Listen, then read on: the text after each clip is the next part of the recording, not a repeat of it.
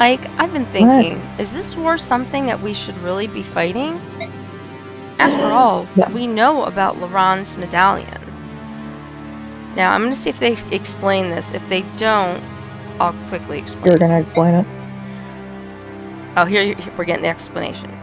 This used to belong to Ike's mother. She was given to it as caretaker of it. That's another story. Miss inherited it, and once they found out what they're talking about here, they gave it to the Herons, who can control this thing. So, as long as the Dark God sleeps within the medallion, the world shall not war. Is that what you mean? That's right. Our ancestors made a vow, and it's our responsibility to prevent the horror they strove against. Chaos is born of strife. If the land is covered in war, the Dark God will break free of the medallion and destroy the world. This war could easily spread across Tellius, and the Dark God could be awakened.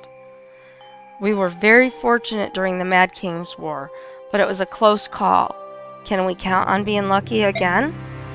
Already we're talking about a war between Banyan, the largest nation on Tellius, and 3 Laguz countries. What was that, Rose? I was talking to myself, sorry. Oh, that's okay. I did that. That's half the known world, and it's not over yet. Have they all forgotten about the possibility of the Dark God's rebirth? Hello, all. Sorry to interrupt. Lady Titania. No, you're not. Soren, you're both very perceptive. I'd expect nothing less from the deputy commander and the strategist. I cannot talk. Strategist of the Grail Mercenaries. You don't have to worry, though. The whole situation is under control. The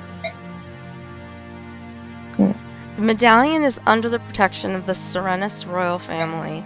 Even if the god escaped, the Herons can control it with their Galdr. Raysan, Leanne, and Prince Raphael, was it? Ages ago, the Heron leader Lehran sealed the Dark God within the medallion. His descendants have therefore been taught how to subdue it with their Said magic. So that's the story. We'll be relying heavily on the power of the Grail Mercenaries. I'm counting on you all. Understood. We'll do our best to see this conflict finished as quickly as possible. Right, Ike? Of course.